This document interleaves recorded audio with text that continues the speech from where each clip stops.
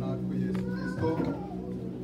Akakanya dushime dukenguruke mwaka kanya keza dushitsemo nakanya gukuva ijambo ryawe none umuvuga gutumura muzura mutabura n'umwana w'umuntu ntacafise abwira ishengero ariko kuko ubushobozi bwawe mwami turakwinginze ubane nawe mwami mu majambo yose yateguye mwami agira akamaro mu mitima y'abana bawe wongere umufashe umushoboze muri byose mwami urakoze kubana nawe kandi uza kubana n'ishengero ni mu izina rya Yesu Kristo tubisabye amen amen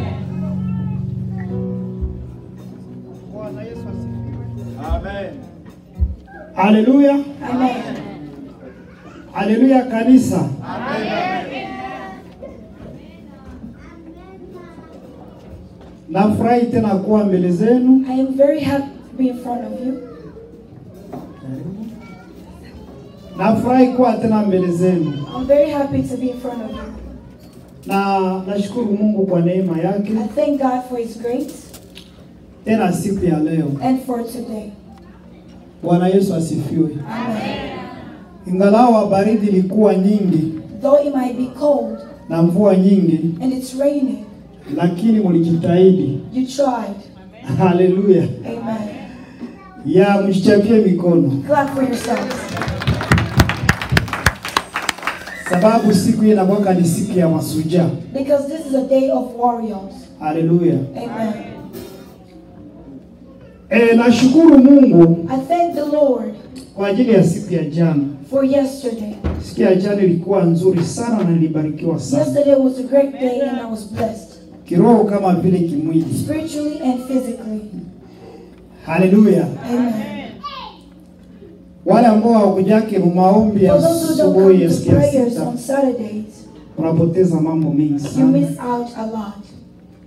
Ya, ikifika wakati ilikuwa nanja kuwa confusion. There was a time where there was confusion. Kila mambo nilikuwa nayapitia. Because of what I was going through. Na ndoto nilikuwa nazipitia. And the dreams I was having. Lakini kupitia mjakazi wa Bwana Mungu akafungua. But through God's servant, God showed us what was happening. Hallelujah. Amen. Na nikatoka nimefurahi nimefarijika. And I came out of that confusion happy. Bwana Yesu asifiwe. Amen.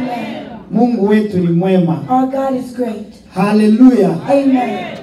Na shukuru tena kwa ajili ya mjakazi wa Bwana Imakile. I thank God for Mama Imakile. Aliposikia mtumishi wa Mungu alikuwa mgonjwa siku When she nyingi, heard that the servant of God was sick for a long akajua time, kwamba nimepungukiwa. she knew that I did not have enough. Hallelujah. Amen. Vilo vimepunguka. She knew that I was sick. Bwana asifiwe. Amen. Na jana Yesterday, alikuja kuniona na mzigo mkubwa sana. she came with a gift. Hakujali niwe ama nisiwe. She did not care. Kapata maziwa ya kutosha. She brought me milk. Kapata supu ya kuku. She brought me chicken. Nasikia kabisa nguvu zimeongezeka. I gained more strength. Hallelujah. Amen. Alafu tulipomaliza ibada, And then when the service was over, familia mtumishi wa Mungu na mjakazi the pastor's family, wakasema, mchungaji, leo hautakula chakula cha nyumbani. they said you will not eat at home today. Twende mahali. Let's go somewhere. Hallelujah. Amen. Nilifika huko kweli. And when I got there, nakosa nianzie wapi nishie wapi. I did not where to begin. Hallelujah. Amen. Hata nilipofika nyumbani mke wangu akaniambia, mbona tumbu hivi? I got home and my wife asked me, why you stole my bag now? Tani huko nasema Yesu ni Bwana. Hallelujah. Amen. Unajua, you know, kitabu cha Ezekieli, the book of Ezekiel, na Yeremia, and Jeremiah, inasema ya kwamba it says that kondoo zinaozaa they say ships that give uzichunge birth, vizuri. take care of it. Hallelujah. Amen. Ambia mwenzako na ambia Tell your nini? neighbor. Hallelujah. What are you waiting for? Bwana Yesu asifiwe. Amen. Bariki watumishi wa Mungu. Bless the servants of God. Bariki wajakazi wa Mungu. Bless the warriors. Mmoja nilikuwa hapa, binti yangu huyu One day my daughter here, anapenda kusalimia wachungaji. she likes greeting a pastor. Akaja akanisalimia. She came and greeted me. Nikasema katoka anapenda kusalimia. I thought she just likes greeting people. Nilipofungua mkono nikakutana mkono wote imekuwa green. Hallelujah. Amen. nikaanza kutamka maneno juu ya mtoto. I started saying words on her because of her, praying for her. Bwana Yesu asifiwe. Amen. Mwaguse hao watumishi watamke maneno mazuri juu Bless the yenu. pastors so they can bless you too. Hallelujah. Amen. Wakitamka yanatimilika. When you speak on your life, it happens. Bwana asifiwe. Amen. Na wengine wakisema inakuwa tu lawama. And when others start saying, you start blaming. Hata wachungaji wanaenda wanatafakari nini limetokea. Pastors start wondering what's Wiki happening. iliyopita ile, The last week, kuna mama moja nilikutana naye. I saw this woman. Nikataka nimsalimie kwa furaha. Nikamwita kwa jina lake. I called her and greeted her. Mama jambo. I was like, Mama, hi. Mama kalinyamaza. She stayed quiet. Kamjongelea nikamupa hata mkono akosa I pushed her kumsikia and vizuri. gave her my hand, thinking maybe she did not listen to me. She put her hand in the Hata bag. mkono akatala kulipatia. She didn't even want to shake my hand. Hallelujah. Amen. Nilishangaa sana nijakuwa. I was very surprised because something like that never happened to me. Nikatafakari usiku mzima. I was thinking about it the whole night. Kasema kuna jambo gani? I said, what's going on? What's wrong? Kalikuta kwangu kabisa kuna jambo na ule mama. I found myself not having anything against her. Hallelujah. Amen. Siache watumishi wa Mungu waje kutafakari Do maneno. not allow the servants of God to start thinking a lot because of bali you. muwaguse watamke maneno. But bless them so they can bless you as Na well. Mungu atawabariki. And God will bless you. Hallelujah. Amen. Tunakimbia na muda wetu naenda. We're running with time. Siku ya leo Today, tunaenda kufundisha ndani ya somo linalosema we're going to be teaching, elewa vita vyako. understand your wars or your battles. Hallelujah. Amen. Andika, Right? elewa vita vyako. Understand your battles. Tunasoma andiko la msingi. We're going to read Somaji wetu tayari. Waroma 13:11-16. 11:16. Amen. Hawezi nikakosa kuwapa muda wa kuuliza maswali. I'm not going to have enough time. Na juma ingine nakuja tukineemika tena kusimama hapa mnaweza kuuliza maswali ask me questions. ambayo mko nayo. Naam. Ujua wakati kwamba saa ya kuamka katika usingizi umekwisha kuwadia, kwa maana sasa wokovu wetu ukaribu nasi kuliko tulipoanza kuamini. Usiku umeendelea sana na mchana umekaribia. Basi na tuyavue matendo ya giza na kuzivaa silaha za nuru. Kama ilivyo husika na mchana, na tuenende kwa adabu, si kwa ulafi na ulevi, si kwa ufisadi na uasherati, si kwa ugomvi na wivu. Muvaeni Bwana Yesu Kristo. Watu msiuangalie mwili hata kuwasha tamaa zake. Amen. Bwana Yesu asifiwe. Besides this, you know the time, that the hour has come for you to wake up from sleep. For salvation is nearer to us now than when we first believed. The night is far gone, the day is at hand. So then let us cast off the works for darkness and put on the mirror of light. Let us walk properly as in the daytime, not in orgies and drunkenness, not in sexual immorality and sensuality, not in quarreling and jealousy, but put on the Lord Jesus Christ, and make no provision for the flesh to gratify its desires. Amen. Amen. Nikiendelea bila kuzungumza jambo hili, If I keep on going without talking about nitakuwa this, nimekosea. I would be wrong. Hallelujah. Amen. Wakati mtu anapozungumza na wewe, When a person speaks to you, usiposikia vizuri na kuzingatia neno aliloanza kulizungumza, and hold on tight to what they're talking hata about. yale yanayofuata baadaye Even if hautayasikia. they keep on going, you won't listen. Ndio maana mtu anaweza akakwambia That is jambo why a person might say na something unamwambia rudilia and you nisikie tell them, vizuri. repeat yourself so I can understand. Haleluya. Amen. Na ukiendelea mbele pasipo kusikia If neno they let aliloanza them keep nalo, on going without you hata understanding, yatakayofuata baadaye you hautayaelewa. won't be able to understand what they're going to say after. Haleluya. Amen. Ninashukuru Mungu kwa ajili ya mwaka huu. I thank the Lord for this year. Maana kuna mambo Mungu aliyozungumza nasi. Because there are a lot of things that God has spoken. Wakati tulianza mwaka huu tuliwaambia ya kwamba When we started this year, we told you miaka that imejulikana na Mungu. these years are known by God. Ulimwengu uliumbwa kwenye mfumo wa miaka, nyakati na siku. The earth was created based on days, Na years, kila and months. mwaka Mungu alikuwa anazungumza na taifa. And every year God spoke to his nation. Haleluya. Amen. Na mwaka huu tulipoanza, And when we started this year, kuna maneno Mungu alizungumza na taifa there are lake. words that God spoke to his nation. Na yale about. maneno And those words, Mungu anataka tuitembelee ndani ya mwaka God huu. wants us to walk with those Ndipo words this year. mutabarikiwa And then you will be na blessed. ndipo And that mutafanikiwa. is when you become successful. Haleluya. Amen.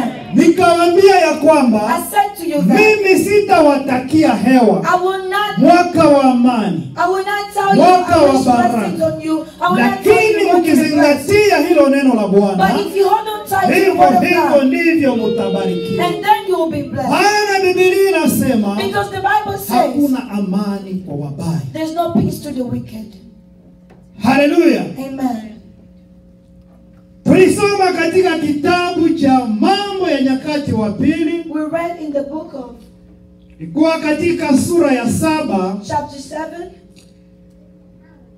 na ilikuwa mstari wa 14 and kuendelea. verse 14 going forward. Nini Mungu alizungumza na kanisa? What did God speak to the church about? Nini iliyokuwa ujumbe wa mwaka huu? What is the message that God gave us for this Na year? kwa nini ninaurudilia tena? And why am I repeating it Kwa again? sababu kama haukuelewa ujumbe Because if you huu, did not understand that hata message, ujumbe wote utakaofuata baada ya baadhi ya mwaka mzima you will not understand any message that comes from this year. hautausikia. You will not understand it. Lakini kama ulisikia huo ujumbe wa But if you mwaka, listened on the New Year's Eve hata ujumbe message, utakaofuata and utausikia. the upcoming message you also listen to. Hallelujah. Amen.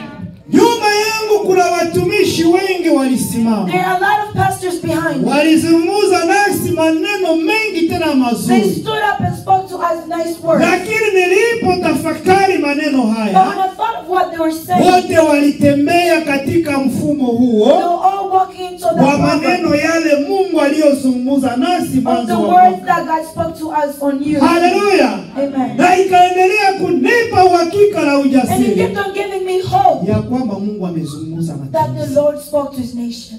Nini Mungu aliyozungumza na What kanisa? exactly did God speak to His nation Yalikuwa about? mambo karibu 8. There are almost 4 things that God said. Katika kitabu hicho, In that book, kianza mstari wa 14, if you start on verse 14, Bwana anasema nini? what does the Lord say? Taifa He hili says, this nation linigeukie mimi Mungu. should turn to me, God. Haleluya. Amen. Mungu anataka tumgeukie. God wants us to turn back to Him. Bwana Yesu asifiwe. Amen. Na wengi watajiuliza, A lot of us must ask tumgeukie ourselves, namna gani? how do we turn back to God? Unajua ndugu wapendwa, You know, beloved, ni wakati tutoe maneno haya ya Mungu ndani ya it is kimwili. a time that we take out these words out of Yaingize our ndani flesh ya roho. and then put them into the spirit. Haleluya. Amen. Biblia The inasema Bible says, walio wa roho those who are of the wanasikia spirit, maneno ya roho. listen to the words of Na the spirit. kama wewe si mtu wa And if you're roho, not a spiritual maneno person, haya utayasikia you kimwili. will only listen to this Na words in hayatakusaidia the flesh, kitu. and it will not help you. Paulo akasema Paul said, neno linaua, a word kills, lakini roho anauisha. but the spirit heals. Anayepokea maneno haya A kimwili, person who receives this word huyu tayari physically, amekufa. that person is dead. Lakini anayesikia kwa hali ya roho, But a person who listens to them anapokea spiritually, uzima. they receive life. Maana kimwili unayasikia, Because physically you listen to lakini them, hayabadilishi maisha but yako. they don't change your life. Unabaki ni ule You ule. stay the same. Wewe umekufa tayari. You've already died. Haleluya. Amen. Tunamgeukia Mungu namna gani? How do we turn back to God? Kwa hali ya mwili, Physically, utafikiri ni kugeuka hivi. you think it's just turning around. Nilikuwa ninaona huku nimegeuka I used to sasa. face this way, now I'm facing this way. Haleluya. Amen. Kumgeukia Kumgeukia Turning Mungu back to God ni kuacha tabia zako. is letting go of your bad Hakuna character. tafsiri lingine. There's no other meaning or definition. Haleluya. Amen. Ni kuacha tabia zako It's letting go of all the bad things you're doing, unazotembelea ndani. that you're walking in. Bwana sifiwe. Amen. Mungu anataka tumgeukie. The Lord wants us to turn back to Him. Jambo la pili, The second thing, akasema taifa hili He said this nation linyenyekee mbele ya Bwana. should humble themselves in front of the Lord. Niko ku message ya mwaka. I am on the message of the year. Haleluya. Amen. Kinyume ya kutokunyenyekea Going against being ni humble kujinua na hili kiburi. is putting yourself up with pride.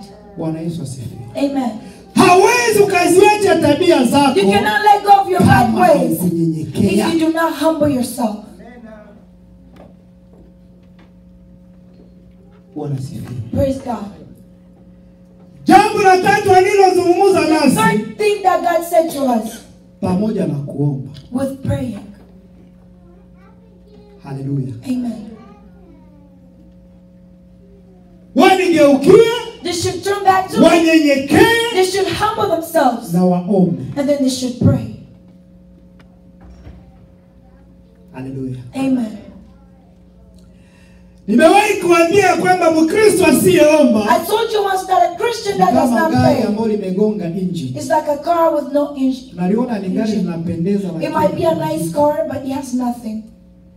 Haleluya. Amen. Maana pasipo maombi hatuwezi kushinda. Because without prayers we cannot Pasipo pray. maombi hatutashinda tabia. Without prayers we cannot overcome. Bwana Yesu asifiwe. Amen. Ndio maana waita wote mkuje tumuombe. And that is why I'm calling all of you to come so we can pray to God. Tuna service prayer siku ya siku. We have service prayer on Saturday. Yale naita mimi deliverance service. I call it Ni deliverance chumba cha service. maombi. It's a prayer warrior room. Haleluya. Amen. Mungu anaturekomande tuombe. God is telling us to pray. Haleluya. Amen. Jambo la nne And akasema, the fourth thing is that utafute uso wangu. search for my glory on my face. Hebu ambia mwenzako hii Tell ni your mwaka ya neighbor. kutafuta uso wa This Bwana. is the year of looking for God. Haleluya. Amen. Wengine watajiuliza tunatafutaje uso wa People Bwana? might ask themselves, how do we look for the glory Wengine of God? watatamani wamuone. Many people might want to Si see Him. nimewaambia mtembee kwa aina ya roho sio I aina ya told you to mwili. walk spiritually, not Hata physically. ukaze macho yako namna gani Though you might try to hautamuona. open your eyes, you cannot see God. Haleluya. Amen. Hautageuka rafiki wa Mungu kama Musa. You cannot be God's Mungu friend like akamwambia Moses. kuniona au unione, God told Moses, ila you cannot see ukiniimika me. utaona mgongo But if wangu. you turn around, you're going to see my back. Haleluya. Amen. Kutafuta uso wa Bwana Let's ni look kufanya for the mapenzi face ya of Mungu. God. And searching for His face is doing His will. Bwana Yesu asifiwe. Amen. Tufanye mapenzi ya Mungu. Let us do the will of God. Haleluya. Amen. Kisha akatuahidi, And then the Lord promised us. akasema ya kwamba He said that mkiacha njia zenu, if you let go of your ways, mimi Mungu nitawasamehe. I am going to forgive you. Bwana Yesu asifiwe. Amen. Na hapa ndiko kunakuwa tafsiri sahihi ya msamaha. There is a true meaning of forgiveness. Bwana Yesu asifiwe. Amen. Hapa nitawachallenge. I'm going to challenge you this morning. Nitawaambia msamaha mnaoiomba sio I'm msamaha. going to tell you that the forgiveness that you Lakini ask for is not tafsiri the sahihi ya action of repentance. msamaha But the true meaning of ni repentance kutoka mahali is coming from one place na hamishiwa mahali. and then going to another place. Haleluya. Amen. Mchungaji ametangulia kuisema The hapa. pastor already stated. Tutoke mahali tu. Let's go from one place Twende mahali tu. to another. Na giza linatufuata nyuma. And the darkness is following us behind. Haleluya. Amen. Bwana Yesu asifiwe. Praise God. Vijana watatu waje hapa. I would Vijana want watatu. 3 young Aki people to come here. na Aki na nani? Waki, Omari. na Omar. Wa vijana wasija mkuje. Hata Hello, hata kama Aki, msichana kuna Omari. msichana akuje. Omari kuja. Nani? Isaac. Isaac kuja. Nataka vijana watatembea mbio mbio. Haleluya. Nataka niwaonyeshe kanisa la leo. I want to show you today's church. Bwana Yesu asifiwe. Amen. Na nikiendelea hivyo ni huzuni. And if it keeps on going like that, it's very sad. Maana tutakuwa tunapiga mbio lakini tunapiga mbio bure. Because we're going fast, but it's all in vain. Haleluya. Amen. Nimesema ya kwamba tafsiri sahihi ya I've msamaha already said that the true meaning of repentance ni kutoka mahali is going from one place unahamishwa. to another. Haleluya. Amen. Bwana unisamehe maana niko muongo. God, forgive me because I'm a liar. Bwana Yesu asifiwe. Amen. Natoka mahali pa uongo You go from being a liar nahamishwa. and then you're moved. Uongo haurudi tena. You do not go back to being a liar. Haleluya. Amen. Ndio maana ya kuacha That's what it means of letting go. tunasamehewa. And then you're forgiven.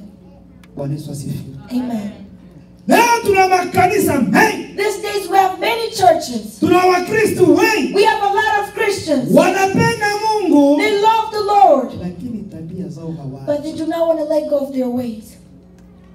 Haleluya. Amen. Tunaingia kanisani tunaomba maombi ya We go in msamaha. church and we start repenting. Haleluya. Amen. Wakifungua tu macho, Then when they open their eyes, mawazo mabaya yanaanza. they start thinking, they start having bad thoughts. Haleluya. Amen. Livaa tu kanguo kako kazuri. You were dressed very nicely. Yaani kuiboni. They start saying, hey, this one. Haleluya. Amen. Bwana Yesu asifiwe. Amen. Mawazo mabaya. Bad thoughts. Haleluya. Amen. Na tunatoka kuomba msamaha. And we just finished repenting. Kanisa haliyaisha. The church is not over. Wengine wanaanza kuteteana hata hapa kumlango. They're already gossiping about other Na people. waliomba Mungu awasaidie And they've already asked God to help them for gossip. Haleluya. Amen. Wengine tuko naomba msamaha. We're still repenting. Yeye kwa hesabu kama hizi. Others are counting the lights on the roof. Mungu mnaomba msamaha. You're repenting. Kimaliza amen na And then when everybody else says amen, they also say amen.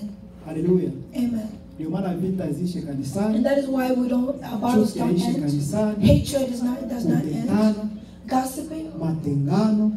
separation. Haleluya. Amen. Bwana asifiwe. Praise God. Nikamate hapa Hold me here. na mwingine akukamate vile mpaka nyuma. Haleluya. Amen. Huyu ndiye Mkristo wa leo. This is a today's Christian. Hili ndilo kanisa la leo. This is our today's Bwana church. asifiwe. Praise the Lord. Hawachoki kusema tumeokoka. Then do not get tired of saying we're Hawachoki saved. kusema Bwana asifiwe. Then do not get tired of saying praise Hawachoki God. kusema tunaenda Then do mbinguni. not get tired of saying we're going to heaven. Lakini dhambi hawaachi. But they do not want to let go of their sins. Haleluya. Amen. Haleluya. Amen. Wanaitangaza injili. They proclaim the good Lakini news. mzigo wa dhambi But wanakokota. they still carry the Ni burden of sin. mabishop ni wapasta. They're bishops and Mzigo wa pastors. dhambi But wanakokota. they're still walking around with the Ni burden of manabii sin. wanatabiri. They're prophets and Ni prophesying. wajakazi. They're warriors. Lakini ni watetanaji. But they're still on Lakini gossip. ni wasema But uongo. they're liars. Mzigo They're wanakokota. still pulling their burden. Wanadai tunaenda mbinguni. They're saying we're going to heaven. Wanadai tunamwimbia They say Mungu. we're singing for God. Wanadai tunamtumikia They say we're Mungu. working for God. Lakini dhambi But sin, wanakokota. they keep walking with it. Nawaambia I'm telling you today, jehanamu mnaingia na you're going to macho hell wazi. with your eyes open. Haleluya. Amen. Hili ndilo kanisa la leo. This is our today's churches. Hili ndilo kanisa la leo. This is our today's churches. Haleluya. Amen. Hawachoki kuomba We do Bwana not get tired of tusamehe. saying, God, forgive us. Mzigo wa dhambi They're wanakokota. still carrying the burden of sin. Haleluya. Amen. Naomba mniachilie mbakie pale. Please let go of me and stay where you are. Wakati tunashuka kuomboleza mbele za When we Bwana, humble ourselves and repent in front of God, tunahamishwa. we're moved. Mmejitenga na dhambi. Hamuko We dhambi. separate ourselves from sin. They're not Mko far. watumishi wa Mungu mfano. You're not sin. You're servants of God. Haleluya. Amen. Hili ndilo kanisa la kweli. This is the true church. Huyu ndiye ule anaenda mbinguni. This is the person who's going to heaven. Mzigo ameacha. They let go of their sins. Haleluya. Amen. Amehamishwa. And they're moved. Bwana asifiwe. Praise God. Mwende mkakae. You may have a seat. Hiyo ndio Mungu anataka. This is what God wants. Haleluya. Amen. Anasema sasa mtakapofanya hivyo. And he says, after you've done that, Mimi Mungu naenda fungua sasa masikio. I am going to open my ears Nisikie maombi yenu. and listen to your Mungu prayers. akikusikiliza hata sekunde moja. When God listens to you even for shida 1 zako second, zinaisha na majibu yake. your problems go away in your Akitia tu your attention kwako. answers. If he gives you his attention, Haleluya. amen. Lakini condition ni hii. But the only condition is, Umezingatia na mambo ya sema. let go of your sins. Bwana sifiwe. Amen. Akaendelea kusema nitafungua macho yangu. And he went on saying, I'm going to open my eyes and see you. Tunawezi kumuita Mungu kumbe amefunga macho. We might keep on calling on God, but he has his eyes closed. We might scream and shout. Shida zimekuwa kama jiwe. And then problems keep on adding in like rocks. Haleluya. Amen. Akaendelea kusema He went on. sasa nitatakasa mahali hapa pawe mahali patakatifu. And then I'm going to purify this place. Nitalitia jina langu liwe hapa daima. I'm going to bring my name and let it stay here forever. Kanisa mnataka jina la Bwana liwe mahali The hapa. church, what do you want the name of God to be here? Zingatia aliyowaambia. Hold on to what he said to us. Bwana Yesu asifiwe. Praise God. Haleluya. Amen. Tumishi wa Mungu Josephat The servant of God. akatufundisha juu ya Danieli. He preached to us about Vijana Daniel. watatu Meshaki, Sadraki na Abednego. Meshach, Shadrach, and Abednego. Hawa watu ndani ya nyumba ya mfalme. These 3 guys in the house of the Wanaambia king. ule mtumishi wa mfalme, They said to the servant of the sisi king. usitupatie chakula cha mfalme. They said, do not give us the food from the king. Muda wa miaka mitatu. We're going to eat our greens for 3 years. Haleluya. Amen. Swali kubwa kwenye jambo hili, The big question on this issue, kujiuliza kwa nini walikataa we chakula should cha ask ourselves, mfalme? why did they not want to eat the royal Haleluya. food? Jambo la kwanza, The royal food. The first walishika thing, agano. they hold on to their promises. Walitembea na neno la Mungu. They walked with the word of God. Haleluya. Amen. Chakula cha mfalme kinapendeza. The food of the king is Bwana very Yesu good asifiwe. looking. Amen. Lakini hawa kuna vyakula walikuwa wamekatazwa. But they were already told not to eat Katika certain agano la foods. kale, In the Old Testament, wasikule nguruwe, they told them not to eat wasikule meat. samaki sio na They maganda, told them not to eat fish. wasikule kila aina yote ya ndege iliyo na mnyama ulio na sio na kwato. They told them not Haleluya. to eat certain Usiopasuliwa animals. katikati ya mguu. Animals that are not cut between the Haleluya. legs. Hii Amen. ilikuwa ni najisi kwao. This is something they were told. Bwana Yesu asifiwe. Amen. Wasikule bata, They were told not to eat mara dogs miguu yake inakamatana. because their feet Hii are ilikuwa ni together, their kizira kwa wana toes. wa Israeli. This is something that was not allowed in the Israel. Haleluya. Amen. Ijapokuwa leo vimetakaswa, Though now it's purified. wakasema hivi vyakula vya They mfalme told them this is the food ingawa of the king. vinapendeza, Though it might be tunawezi looking kula good. nguruwe, msikuma tunawezi kula nguruwe. Wakasema tule mboga wa. They said let us eat. Walishikilia agano. They hold on to the Walishikilia neno la promises. Bwana. They hold on to the word of God. Walikuwa wamemgeukia Mungu. They turned back to the Lord. Walikuwa wamenyenyekea mbele ya They had Bwana. humbled themselves in Walikuwa front of God. wanatafuta uso wa They were Bwana. looking for the face of God. Haleluya. Amen. Mungu aliwatendea mambo God did great things with them katika ufalme huu. in that kingdom. Hata walipofika mbele ya sanamu, Even when they got in front of the idol, Waambie sanamu hii. they said we're not worshiping this thing. Haleluya. Amen. Mchungaji akatufundisha tena juu ya nabii mkubwa na Our pastor mdogo. also preached to us about the big Mchungaji prophets and the little aliuliza kwa prophets. nini nabii mdogo alihukumiwa mkubwa One of hakuhukumiwa. the people said, why was the little prophet judged and the big one was not judged? Bwana Yesu asifiwe. Amen. Mji ule ulikuwa umeharibika. You know that was already ruined. Mfalme Yoabu, The king Ahabu, Biblia inasema ya the kwamba Bible says that makuhani wote watatoka katika familia ya Haruni. all the priests are going to come from the family of Aaron. Akageuza maandiko. And he changed the word of Yeye God. akaanza kujichagulia makuhani He yeye. started choosing his own priests. Haleluya. Amen. Na walifanya madhabahu kuwa najisi. And they turned the altar into something bad. Bwana Yesu asifiwe. Amen. Ndio maana wachungaji mkichagua watu wa kunyongea That is wao why wamechagua pastors, vizuri. when you pick people to stand here, be very careful. Haleluya. Amen. Wakafanya madhabahu kuwa najisi. They made the altar dirty. Na jambo nikalikamata kama sinema moja hivi. And I pictured this thing as a movie. Na akteri mkubwa alikuwa ni nabii mdogo. And the main character was the little prophet. Maana yeye ndiye alikuwa na neno la Mungu. Because he's the one who was given the word of God. Hallelujah. Amen. Na wakati alidanganywa na nabii mkubwa. And when he was lied to by the big prophet, akamurudilia yale Mungu aliyemwambia. Usikule chakula cha mji huyu. Maana mji huyu umekuwa najisi umechafuka. Because this city is dirty in front of the eyes of God. Nabii mkubwa akamwambia, the big prophet said no. Mimi malaika amenitokea. An angel came to me and said, ameniambia karibu nyumbani. He said, welcome home and eat the food.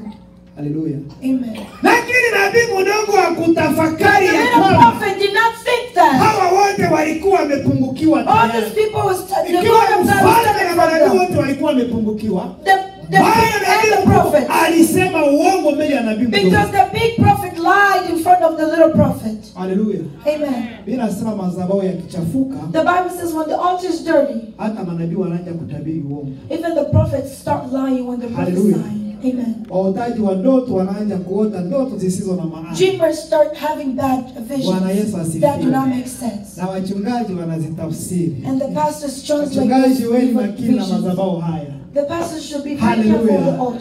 Hawezi kuja akawaambia nikaota mbuzi kila majani. A person might come to you and say, I had a dream of a goat. Na anakuja kwa mchungaji, hiyo ndoto hiyo. And you go to a pastor and a pastor is saying, hey, that dream. We need to find the meaning of this dream.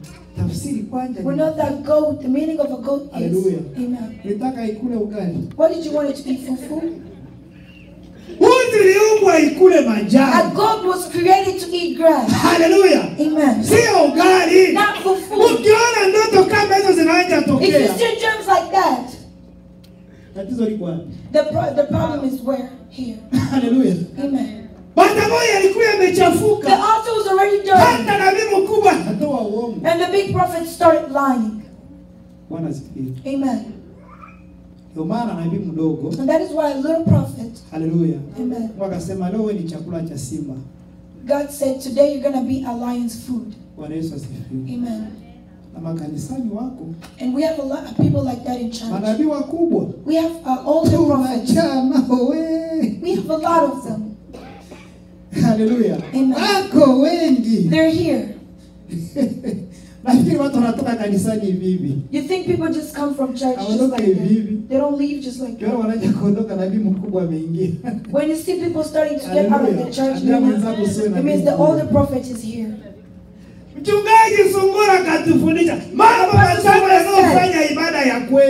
things that makes the true worship. Hallelujah. Amen. The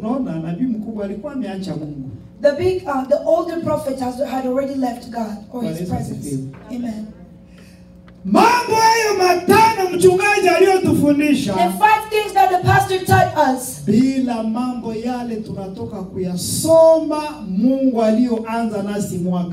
If we don't pay attention or listen to what God said to us, when the year started, our worship is not accepted before God. A true worship is what's done in holiness. Hallelujah. Amen. If there's no righteousness, the worship is not accepted in front of God. The book of Isaiah says that. The book of Luke says that. There are things that you do, and they're pleasing in front of your eyes. But in front of God's eyes, it's bad. And in those things, there is a worship that is not righteous. You gather here and worship God. Some people have immoralities. Some people drink and some are liars. Some people worship idols. Some people are full of envy. It's not good in front of God. You're going to worship. You're going to praise. You're going to sing. People will be filled by the Holy Spirit. Without righteousness, it's not accepted in front of God. Hallelujah. Amen. Some things you might see that is well in front of our eyes, but it's not accepted in front of God. Bringing words that are not the words of God in church. Hallelujah. Amen. That is why Christians should be very careful. Tell us when you hear things are new to you. Ask me, where is it written at. Hallelujah. Amen. Hapa siwapi hadithi. I'm not here to tell you proverbs. Nawapa maandiko. I'm giving you things that are written. Hallelujah. Amen. Kama yako msishike kitu hiki. If it's not written, don't listen to it. Because it's a lot of issues that we have in church this day. Watu wanawaza ni wapenzi ya Mungu. And people think they're pleasing God, or it's the will of God. What time is the will of a human being? Paulo akasema, Paul said, msiende nje ya neno la Mungu. do not go against the word of God. Ufunuo inasema, Revelation wala says, msipunguze. do not add or reduce. Utaondolewa ufalme wa mbingu. Because you'll not be welcomed in the kingdom of God. Hallelujah. Amen. Tunatembea na neno la Mungu. We walk by the word of Ambayo ni God, Biblia. which is the Bible. Hapana mambo ya kigeni. Not new things to us. Na mambo yale yote, And all those things, wachungaji wameingia ndani ya mstari huyo tu. the pastors have been talking about the same thing Mungu alianza nasi. of the words that the Lord spoke to us on New Year's Eve. Hallelujah. Amen. Na ujumbe itaendelea mpaka mwaka mzima. And we're going to talk about the same message Na throughout the whole year. watakaogeuka vile neno limesema. And for those who will walk with how the word says, they will see the hand of Wamesema God. hii mwaka ni mwaka ya The tano. Lord said this is a very strange year because there's going to be a lot of trouble. But for those who will be with Him, Mungu atawapigania. God will fight for them. Hallelujah. Amen. Watapata kushinda. And they will be victorious. Tumeenda mbali, We've went far, lakini ni ya muhimu sana but it's very important tupate briefing so we can have ya vile Mungu an understanding sisi katika of mwaka. how the Lord is working with us. Bwana Yesu asifiwe. Amen. Sasa msisahau ya kwamba tulisema somo. Therefore, do not forget about Nasema elewa adui yako. It says, understand your battles. Ingawa sitazungumza mambo mengi. Though I might not say much, Maana saa zetu because zimeenda. your time is passed by. Lakini machache But what nitazungumza. I'm going to say is, Shika. hold on.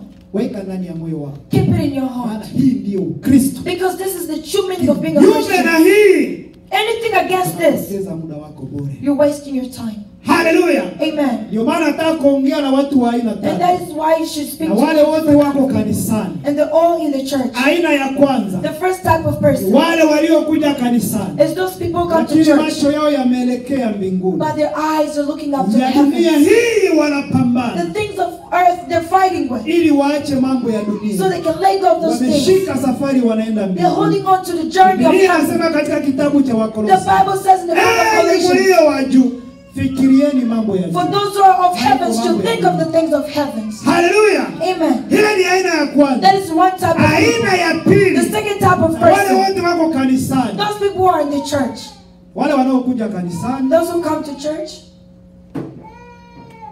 wanakuja kanisani they come to church kwa sababu tu amealikwa kuja kanisani. just because they were welcomed. Hallelujah. Amen. Anawezi kuja leo They might come today kama vile hawezi kuja kesho. or not come tomorrow and not come tomorrow. Bwana Yesu asifiwe. Amen. Na wale wako And they're here. anakuja kanisani anajivuruga na dunia. They come to Anatembea church kidogo. and walk with all of us. Hallelujah. Amen. Hafikiria hata kwenda mbinguni. They don't think about Lakini going to heaven, kanisani iko. but they go to church.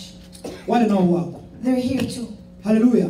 Amen. Aina ya tatu ni The hii. third type of person, Hivi kama sikusanyike na wandugu wengine, if I do not gather with my nikipata people shida nawezi kuwa wanani. and I have a problem, who's going to help me? Hallelujah. Amen. Naona kipata katatizo kadogo kama mkumona.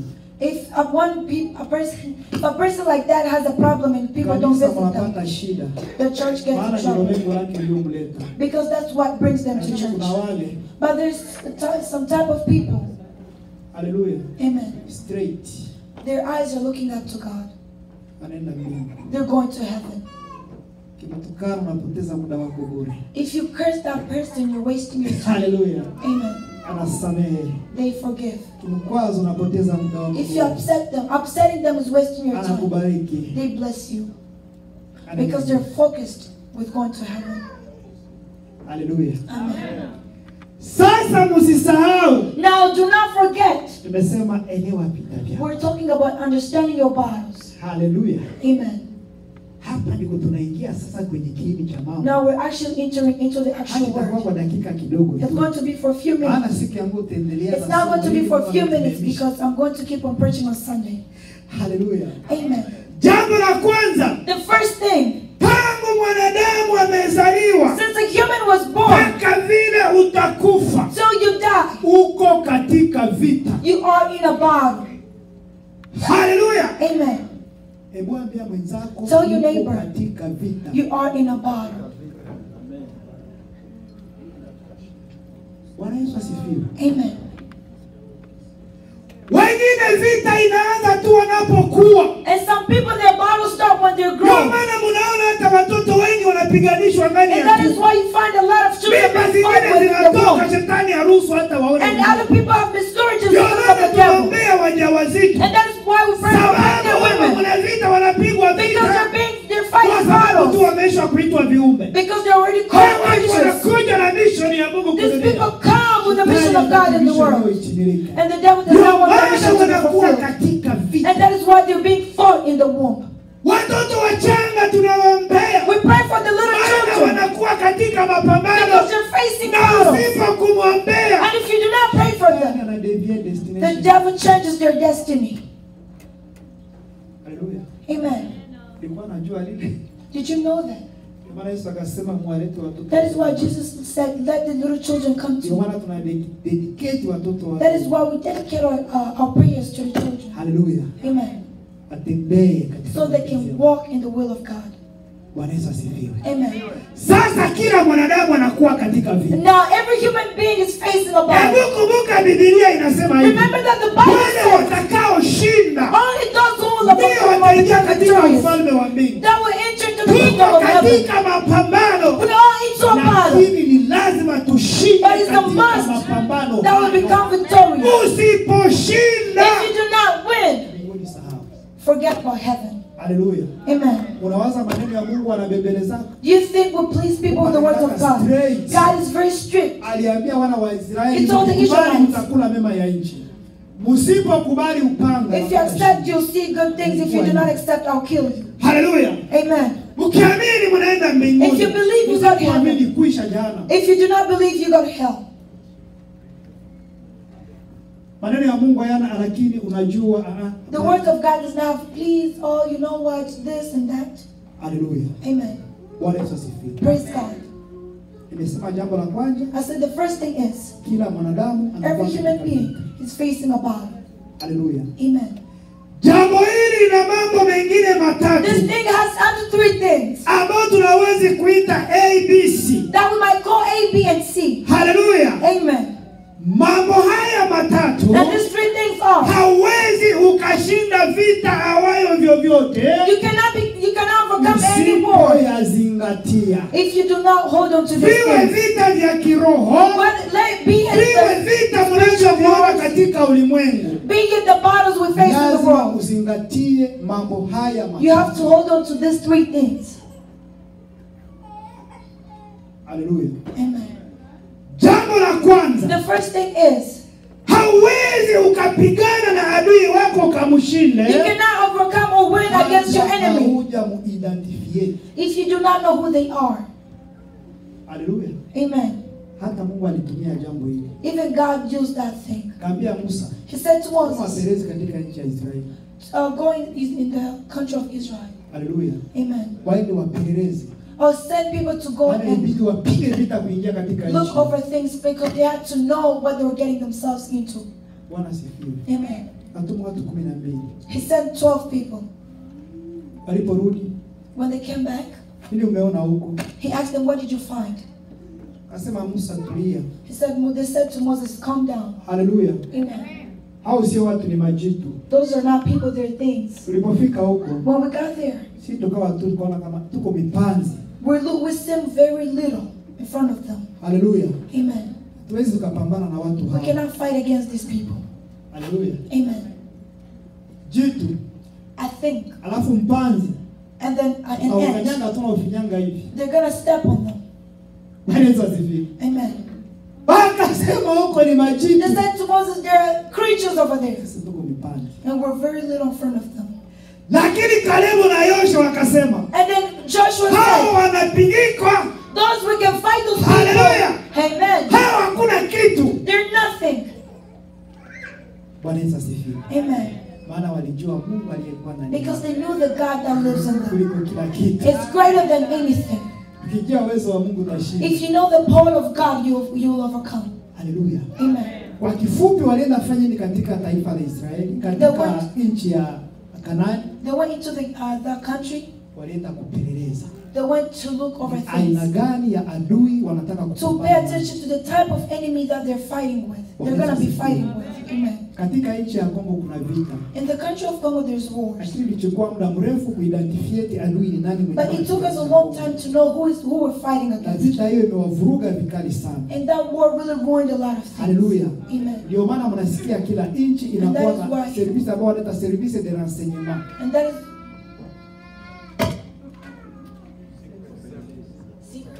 secret service. That is why every country has a secret service. Hallelujah. Amen. Wale kazi yao ni kuidentify. Their job is to find out who the enemy is. Na walifanya nguvu yote wakaidentify. They tried with their strength to know who their enemy is. Hallelujah. Amen. Na walipogundua adui ndio wakaanza kupambana na. And then when they know their enemy were, they started fighting. Bwana Yesu asifiwe. Amen.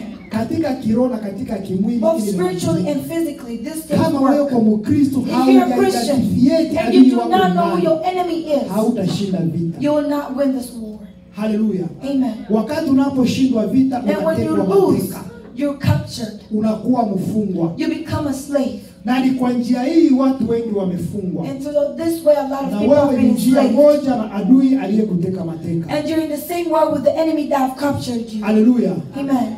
Usipotekwa mateka unafanya uhusiano. If you're not captured, you make a promise with the enemy. Bwana Yesu asifiwe. Amen. Neno la pili. The second thing. Tumesema ya kwanza ni kuidentify. We said the first thing is find out who your enemy is. Hallelujah. Identify your enemy. Jambo la pili. The second thing. Elewa malengo ya adui yangu. Understand kwa nini ananipiganisha? Of your enemy. Adui anataka nini kwangu? What does this enemy want from me? Hallelujah. Amen. Usipoelewa malengo ya adui, if you do not know what this enemy wants from you, katika vita. You will not stand firm in this battle. Bwana Yesu asifiwe. Amen. Nchi ya Kongo walipeleleza mpaka wajue malengo ya. The country of Congo really looked into it to know why the enemy was fighting them. Hallelujah. Amen. Jambo la tatu. And the third thing. Elewa uwezo walio nao. Know your enemy's strength. Nguvu alizo nazo. Know your enemy's power. Kupitia hizi nguvu za adui yangu. To this my enemy's power. Kupambana na yeye. How will I be able to fight them? Hallelujah. Amen. Ndio maana nchi nyingi, and that is why a lot of wakifika sehemu hiyo, when they get to that point, wanafanya negotiation. They have a negotiation. Wana negotiate na adui. They negotiate with their enemy. Wana negotiation na adui. And then when you have an agreement with your enemy, vitu vyake. They bring you their things. Wewe hautaki. Even the things you do not want. And then but you're going to accept them because the enemy is stronger than you. Hallelujah. Amen. Ambia mwenzako usifanye negotiation. So your neighbor, do not negotiate with your enemy. Lazima tumutimue. It is a must that we beat him. Hallelujah. Amen. Makanisa mengi yamefanya negotiation. A lot of churches have made a negotiation with the enemy. Amen. Wanasema tutamtumikia Mungu. They say we're going to work for God. Yes. Na wewe pale yako iko. But then the enemy, you have your own spot here. Hallelujah. Amen. Anaimba ni mzinzi. They say ni muongo. They're liars. Hallelujah. Amen. And other things. We have made negotiation. They have made an agreement with an enemy. Hallelujah. Amen. Lakini adui tufanye nini? But what do we do with the enemy? Tumutimue. We beat him. Bwana Yesu asifiwe. Praise God. Hallelujah. Amen. Tunaingia kwenye jambo la pili. And then we're going to the second thing. Bwana Yesu asifiwe. Praise God. Katika maisha ya Mkristo, in the life of a Christian, kuna adui wa aina hizi. They have two types of enemies. Mbili. Two. Na ndizo vita tunazopigana. And those are the battles that we fight. Hapo wengine wanawezi wakasema. And people might say. Sasa pastor anasema ni adui wa aina mbili. Why is pastor saying two types of enemies? Tunapambana na wachawi. Tunapambana na warozi. Tunapambana na hiki na hiki. We're fighting with adui zetu ni wengi. Hapana, ni wa No. aina mbili pekee yake. We only have two types of enemies. Haleluya. Amen. Tunaanza sasa kuidentify adui. Now we're identifying our enemy. Bwana asifiwe. Amen. Adui wa kwanza. Our first enemy. Anaweza kaniambia adui wa kwanza wa maisha yetu. Who might tell us our very first enemy? Mwili wetu. Haleluya. Amen. Bwana asifiwe. Nimesikia wengine shetani, nimesikia wengine dhambi. Are some people say sin, the devil? Bwana Yesu asifiwe. Amen. Na hapa ndiko kanisa limekorogewa. And this is where the church has been Hapa ndiko confused. kanisa limeshindwa kupigana vita. This is where the church has Hapa failed to kuna siri fight. nyingi sana. This is where the secrets are. Haleluya. Amen. Haleluya. Amen. Hapa kuna siri nyingi sana. There are a Hapa lot of kanisa secrets here. limeshindwa katika vita. This is where the church has Lazima failed. kanisa lishinde. It is a must that the church fail. Wangapi wanani wanaweza kupigia mchungaji mikono? Who can clap for the pastor? Chape makofi ya ajabu. Haleluya. Amen. Adui wetu wa Our very first kwanza enemy ni mwili is our own wetu. bodies. Hii adui wa kwanza. That is our first enemy. Haleluya. Amen. Hii unaojitapia, unaojivuna, lakini This ni adui body mkubwa sana that you're very proud of is your very first enemy kwa maisha yako. of your life. Haleluya. Amen. Unajua ukipigana vita vibaya, You know, if you fight hauwezi the battle the ukashinda wrong vita. way, you're not going to win. Kwa mfumo wa mafundisho na kuelewa kwa Wakristo, kama vile mumesema, Like you've said, wamemkamata shetani kuwa adui wao wa kwanza. they thought the devil was their first enemy. Piga upofu hapo, And the devil blinded them, hamwezi mkamshinda and you cannot win against him wakati umesimama vibaya katika vita. when you're not standing right in the battle. Haleluya. Amen. Najua Mungu alipoumba dunia, You know, when God created earth, aliumba tukiwa watakatifu kama He yeye. created us to be holy like He is. Tulikuwa watakatifu kama We malaika. were righteous like the angels. Haleluya. Amen. Na Mungu alikuwa karibu sana na And mwanadamu. God was very close to a human being. Kila siku alikuwa anakuja katika bustani kuzungumza. He would go into the garden and speak to the human being every day. Tulipomwasi Mungu, And then when we betrayed God, shetani akaingiza virusi ndani yetu. the enemy brought a virus into us. Haleluya. Amen. Na hivyo virusi And that virus ndio vile wanaoviita tabia. is what we call character. Bwana Yesu asifiwe. Amen. Ndivyo virusi shetani alivyoingiza ndani mwetu. Those are the viruses the enemy has Mtakatifu brought. kakimbia, And the righteousness ran na out Mungu of us. akajitenga nasi. And God separated Himself from us. Haleluya. Amen. Ndio maana Biblia inasema That's why the Bible says, mtu mwenye kutembea katika tabia zake a person who walks with their character or their ni will machukizo mbele za Bwana. is not pleased in front of God. Haleluya. Amen. Ukitaka kumchukiza Mungu, If you want to make God angry, basi endelea kutembea katika tabia zako. walk in your own ways. Haleluya. Amen. Bwana Yesu asifiwe. Amen. Nataka kumaliza lakini natembea pole pole sana hapa. I'm going towards the end, but I'm walking very slow. Bwana Yesu asifiwe. Amen. Virusi vikaingia, The viruses into us. mwili uliokuwa mtakatifu And ukatupa the body utakatifu that wake. was righteous or holy threw that away. Haleluya. Amen. Na dunia yote ikakuwa chini ya utawala wa And the shetani. whole world was under the king, the rule of the devil. Tukatawaliwa na ibilisi. We're all ruled by him. Bwana Yesu asifiwe. Amen. Lakini Mungu But God, kwa upendo wake wa ajabu because of His unfailing akaona love, kiumbe chake alichokiumba na kukipenda. He realized that the Hawezi person kuacha He created kupotee. loves, He cannot allow for them to be lost. Ndio maana alimtuma Yesu And then Kristo. He sent Jesus Christ. Haleluya. Amen. Kazi Yesu alikuja kufanya, The work that Jesus came to do here, alikuja kutuokoa toka ndani ya ile He mikono ya came to ibilisi. save us out of the hands of the enemy. Bwana Yesu asifiwe. Amen. Biblia inasema ya The kwamba Bible says that tukafanya kuwa viumbe vipya. we've been made to be new creation. Ya kale yote yakakwisha. And all the old things have been forgiven. Bwana Yesu asifiwe. Amen. Si ndio imani yetu? Sio ndio tunaamini? Isn't that what we believe? Haleluya. Amen. Bwana Yesu asifiwe. Praise God. Sasa nini linafanyika sehemu hapa wakati tunaokoka? Then what happens when we're saved? Unajua hapa ndiko kuna siri kubwa watu wanaenda. You know that there is a secret that makes people go to heaven on that thing. Haleluya. Amen. tunapookoka, when we're saved, kweli Yesu anatutakasa kwa damu yake. it's true that Jesus purifies us with his blood. Haleluya. Amen. Tunageuka kuwa viumbe vipya. We're renewed. Na yakale yote And yanakwisha. all the old stuff are forgiven. It's Bwana forgiven. Yesu asifiwe. Amen. Nashukuru Mungu kwa sababu anatupatia hekima na kutufunulia siri ya neno lake. I thank God for giving us visions or opening to us to his word. Haleluya. Amen. Maana si wengi wanaofunuliwa siri hii. Because it's not a lot of things that this Na things are wengi revealed. wameshindwa katika vita. And then which makes a lot of Na people fail into the tunapozingatia Bible. siri hizi, When we hold on to these tunaenda secrets, kuwa washindi. we're going to become Tutaona victorious. mkono wa Bwana. And we will see the hand of Tutaona God. nguvu za Mungu. We'll see the power of Tutakuwa God. wenye furaha. We'll become very happy. Utaona venye mlioonaka likifanyika ndani. You see things happen you've never seen happen before. Haleluya. Amen.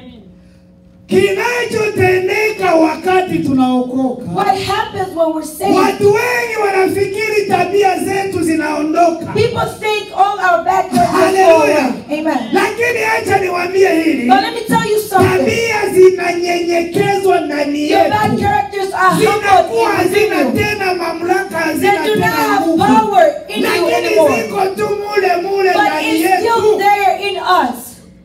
Haleluya. Amen. Ndiyo maana, That is why. mfano gani mtauelewa? What example can I give you for you to understand? Haleluya. Amen. Kumekuja shindano ya corona. There was a coronavirus Ya virusi vya corona. coronavirus vaccine. Wanapokupiga shindano hiyo, When they give the wanasema kama vaccine, wanakuingiza ndani corona ingine. the people were saying they're giving you more corona. Lakini hiyo corona But that corona, inakuwa sans effet mwili yako. it's already destroyed in your body. Haleluya. Amen. Virusi kabisa vinanyamaza, All the viruses humble themselves in you. It does not react. Bwana Yesu asifiwe. Amen. Lakini viko tu. But it's still in you. Ni kama vile vimekufa lakini viko. It's like it has died, but it's still Viko there. ni sans effet. It is there, but it's dead. Haleluya. Amen. Ndio maana unaona mwamini anapookoka And that is why you see a na believer saved anapobatizwa and they have been baptized. anakuwa mtakatifu. They become holy. Mtu anajihisi hata Yesu angekuja leo ningeenda. They feel like if Jesus were to come today, I would go to heaven. Even if you curse at that person, they're not going to answer you. If you smack them, you take them to the other cheek. vitu vyake na kuongezea na If you take some things from them, they give you more, meaning they're really going to heaven. Haleluya. Amen. Lakini kiisha muda mdogo, But after a short amount of time, jaribu muguse. try touching that person. Kusa na kutimua sawa You touch sawa. them, they smack you. Haleluya. Amen. Tabia inaamka. The bad characters come back. Bwana Yesu asifiwe. Amen. Bwana Yesu asifiwe. Amen. Tabia zinaamka. They come back. Haleluya. Amen. Sitaweza kuendelea I cannot keep going forward maana muda wangu unaenda sana. because my time is really going. Lakini nawasihi sana siku ya Mungu muje wengi. But I ask you to come on Sunday and bring more people Hapo tunaenda zungumzia mambo mengi. because we're going to talk about a lot of Maana leo things. imekuwa kama tu ni introduction Today was an introduction ambayo tumefanya. that we did. Hatujaingia kabisa mkiini We have not really mwenyewe. got into the word. Haleluya. Amen. Ila nataka nimalize nikiwapa tafsiri ya But I tabia. want to finish with giving you the meaning of Maana watu character. wengi hawaelewi tabia kama ni nini. Because a lot of people do not understand what character is. Katika Biblia In the Bible, tabia inaweza ikaitwa character might be called viungo vyenyu vya mwili. your features, Haleluya. your body parts. Uweni viungo vyenyu vya mwili. The Bible says kill all your body parts. Sema hao wanasema uwe tabia zilizo ndani mwako. They say kill all the bad characters that lives in you. Haleluya. Amen. Tabia tena inaitwa mtu wa zamani. Human nature is also called an old person or bad character. Amen. Amen. Wakati tutakuwa tukizungumza nikizungumza mtu wa zamani. When I say an old person, Jua kama nazungumza tabia. know that I'm talking about your old self Haleluya. or bad characters. Tabia tena inaitwa And human nature is called tamaa za mwili. desires. Wengi wanajua kama kutamani tamaa za mwili ni kutamani nguo. A lot of people think human tamaa za desires uzinzi. is desiring food, clothes. Hapa nikisema tamaa za mwili ni tabia. When I say I, Usienende katika tamaa zenye za mwili. do not walk with your body desires. It's your human nature. Amen. Matendo ya mwili. The human or the body deeds. Nikitumia hiyo nimesema tabia. When I say that, I mean your ways. Bwana Yesu asifiwe. Amen. Dhambi Sin ni tabia. is nature. Na kwa nikizungumzia tabia zako. I'm talking about your nature. Haleluya. Amen. Sheria ya mwili. The rules of the body Ni tabia. is nature. Sasa hizo zote All of those things. ukiongelea mojawapo ya hiyo, If we talk about each and one of them, jiweni kama niko naongea juu ya tabia. just know that I'm talking about the human nature. Bwana Yesu asifiwe. Amen. Tumefanya introduction. We've already did our Siku ya introduction. Mungu tunaingia sasa ndani. Next week we're really getting into the word. Mukiini. Kiini cha neno ndani kabisa. Into the actual word. Hapo mtauliza maswali. And then you'll be able to ask questions. Haleluya. Amen. Siku ya Mungu ingine ijayo. And then the next Sunday, Tunakuja na dawa. we're going to come with the medicine. Bwana Yesu asifiwe. Amen. Tuko tuna identifiate magonjwa. We're identifying sickness. Dokta hatunze magonjwa kama haya identifiate. The doctor does not heal sickness that he has Sema no unauma idea kichwa. of. If you say I have a headache, Lazima kupime aelewe kama tatizo linatoka he wapi. has to measure and see Anaweza where the kutunza problem is kichwa coming kumbe from. tumbo ndilo linasababisha He kichwa. might heal the head, but the stomach is the one causing the head to hurt. Hallelujah. Amen.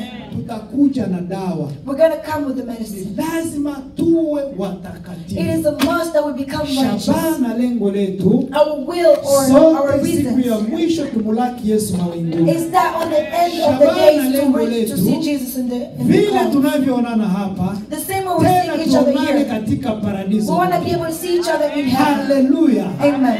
Lango ya mbingu imefunguliwa. The gates of heavens have been opened, Tumewekwa vikwazo. but there have been Lazima temptations tushinde here. vikwazo hivi. It is a must that we will overcome those temptations so we can be able to Mungu enter the awabariki. kingdom.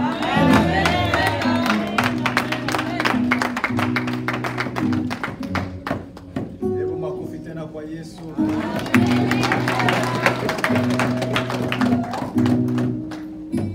Bwana Yesu asifiwe. Praise God. Mungu ametuahidi kwamba ni mwaka wa mafundisho. The Lord promised us that this is going to be a year of teaching. Kwa hiyo ni waombeni tu muwe wavumilivu. That is why I'm going to ask you to be humble. Tuna Be walimu patient. wazuri We have good teachers. na lengo la mafundisho yetu And the reason why we're teaching all these things ni kuyafanya mapenzi ya Mungu kama vile mwalimu alivyotangulia. is so we can fulfill the will of God like how the preacher said. Na mwalimu ametufundisha mengi katika utangulizi wa somo lake. He taught us a lot of things into his Sijui mtu about his mmoja teaching. anaweza kutuambia amechukua nini katika utangulizi. If I may ask a person to tell us what they learned. Amesema kichwa cha neno ni kuelewa adui wako. He said our theme is understanding your enemy. Sasa na katika hali ya kuelewa adui ametupatia utangulizi. And in understanding our battles, he gave us an Mtu introduction. mmoja atuambie amechukua nini Can katika a person utangulizi tell us wa what they somo hili. learned from that introduction? Amena. Amen. Wanafunzi lazima tujikaze kwa wanafunzi wazuri. Let us try and be good students. Amen. Amen. Amen. Bosi explique, tupatie kitu kimoja ambacho umechukua ndani. Nilichukua kujua mtu alikuwa anapigana naye na kuchunguza nini. Asante sana. Amen. Identification. Identification. Kumfahamu adui wako. Knowing your enemy. Maana unapomfahamu Because when you know your enemy, ndipo utajua jinsi ya kupambana naye. then you know how to fight with him. Amen, amen. Amen. Ndio sababu unakuta pale Paulo yuko nasema That's why we find Paul saying, ninatamani kutenda mema, I wish to do mabaya good, yanatangulia. but bad stuff Kwa will nini follow. haumjui adui? Why? Because you do not know who your enemy is. Amen, amen. Amen. Kumbe tutakapomjua adui That's why after knowing who our enemy is, tutakuwa washindi. we'll become victorious. Amen. Amen. Adui wako anaweza kuwa ni njaa, Your enemy might be hunger, lakini wewe uko unaenda kupambana na kukosa mavazi. but you're fighting with looking for clothes. Utashinda hiyo vita? Will you really be victorious? Mpaka kwanza umjue adui. You have to know who your enemy is. Neno la pili mwalimu tena ametuambia kwa And our teacher utangulizi. taught us in his introduction Wakati unaisha mfahamu adui, after knowing who your kitu cha kufanya ni kujua malengo ya yule adui. What you need to know is why he's fighting you. Kwa nini anakuwa adui wangu? Why is this my enemy? Anatafuta kitu gani kwangu? What exactly is this enemy looking for? Amen, amen. From me. Ukijua yale malengo utashinda. After knowing what your enemy wants from you, you will win. Amen. Amen. Jambo la tatu amemalizia And the third thing he said, kwamba ni kujua nguvu za adui. know the strength of the power of your enemy. Unajua, You know, kuna wakati mwingine mtoto mdogo anaweza kumpiga mtu mkubwa. sometimes a young child might hit a person or an adult. Si vile? Amen. Tumeona hata katika utoto. We've seen it at a young age. Unajifikiria huko mkubwa, You think you're unataka grown up, kumwonea, you want to take lakini advantage siku of the moja little mtoto children. anasema leo, And then when that little child hata says kama niko today, mtoto hautanipiga. though I'm young, you're not going Alafu to hit me. anajisimama eko. And then they stand up. Anapojisimama, They stand up with unakuta pride. watu wanasema anamupiga, kale katoto anamupiga, anamupiga. Yule mtoto alielewa nguvu za yule Because mkubwa. the young child Amen, understood the amen. power of the Akasema adult. hata uko mkubwa, mimi nitakuminya kwa chini, nitakuangusha It tu. says, though you're an adult, I'm going to hit you from the bottom and make you fall. Lazima tujue nguvu za adui It is a zetu. must that we know the power of our enemy. Na hapo tutakuwa washindi. And then we will win. Amen. Amen. Asante sana kwa mwalimu. We thank our teacher. Tunaamini siku ya Mungu ijayo, We know that next week, kama uko na maulizo, andaa maulizo if you yako. have a question, prepare your question. Mwalimu atakuwa pale, atakupa majibu Our sahihi. teacher will be there and give you an answer. Tutakuwa Will we be there? tutakuwa Yeah. ninaamini sote tutakuwa. Tuambie na wengine leo Let us tell other people. wamepotea.